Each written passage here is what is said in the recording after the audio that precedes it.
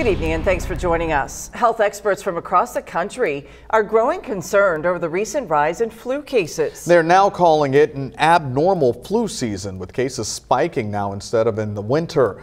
News 10's Hannah Fullman spoke with several local health experts today. She shows us what flu cases look like here in the Wabash Valley.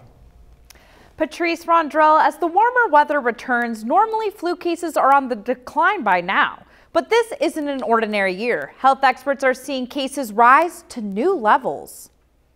Fever, chills, congestion, coughing.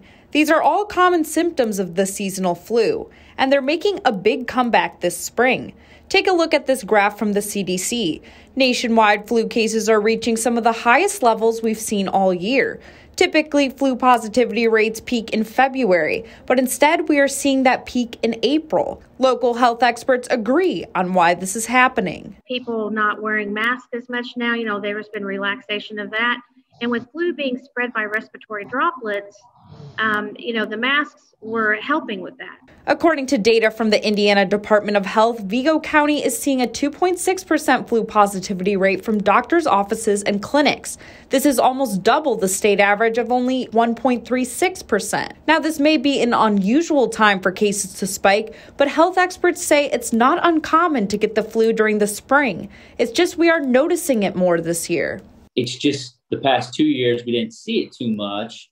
And so if we go back and look at the flu cases prior to COVID, it's going to be pretty similar to what we're seeing today. Maybe we got hit a little bit harder towards the end of the season than we normally do. But even with the recent spike, new data shows cases will be on the decline soon, especially if more people continue to use basic healthy precautions. Wash your hands.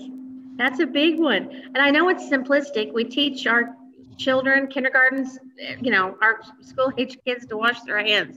But that's one of the main ways that we pass illness from one to the other. And the good news is health experts still believe flu season will wrap up when it's supposed to, which is normally the end of May. For more data on this year's flu season, we've linked you to resources on our website at WTHI-TV.com. Patrice and Rondrell, back to you.